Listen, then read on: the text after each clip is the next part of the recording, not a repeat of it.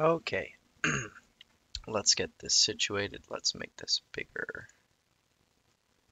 Okay, and resume. The game that I'll be playing today is Castlevania. Um, I did not grow up playing this game myself. Oh, played without me. The first thing I noticed, I love this intro sequence here. The sprite work is really great. We've got the moving clouds and the bats and stuff there.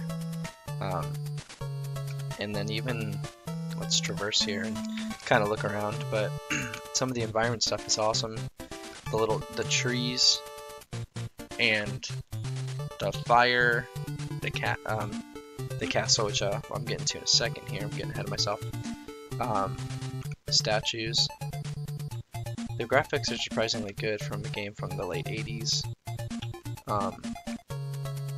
And I like the color quite a bit.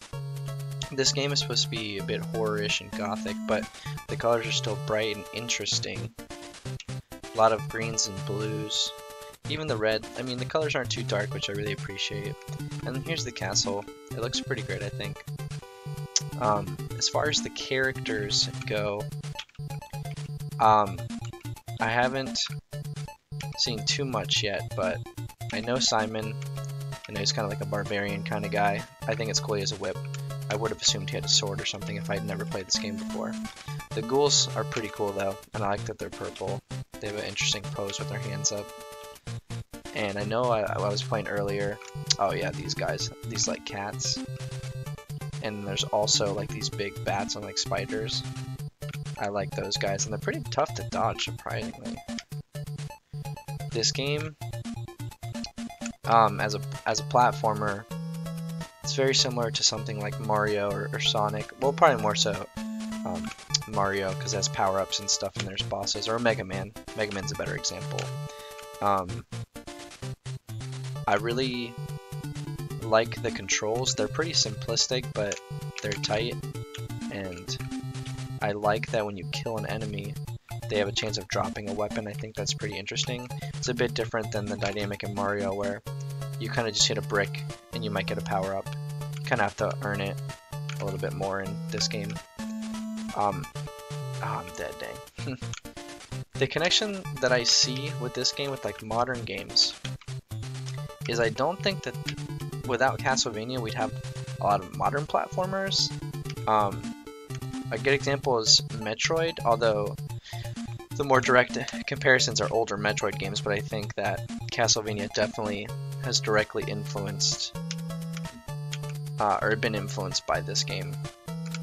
And then even the Metroidvania genre, which is literally named after this game, I believe, or in this franchise, testament to how great and influential this game is. And how it's kind of stood the test of time. I haven't played any of the later ones, but they seem pretty beloved and played and respected.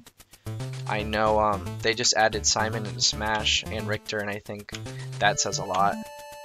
If they could make their way into such a big game like that, definitely a big franchise. One big connection I see though is Hollow Knight as a modern game. That game takes a lot from a game like Castlevania. It's a Metroidvania, it's a bit tougher. Even the story and the aesthetic is a bit more grittier, more adult. The last thing that I want to talk about was the music.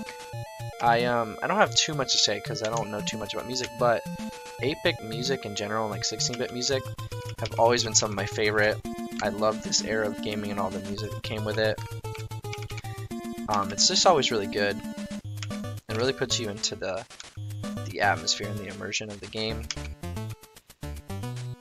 Playing this game coming from a 21st century gamer that I am, I can still find value in a game like this, and I still think it's pretty fun.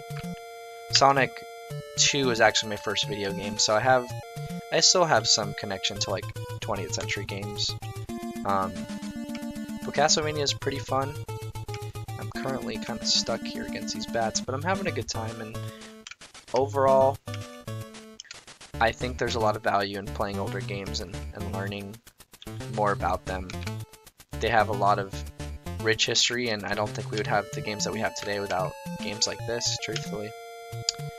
And yeah, I think that's all I got to say. Thanks for watching.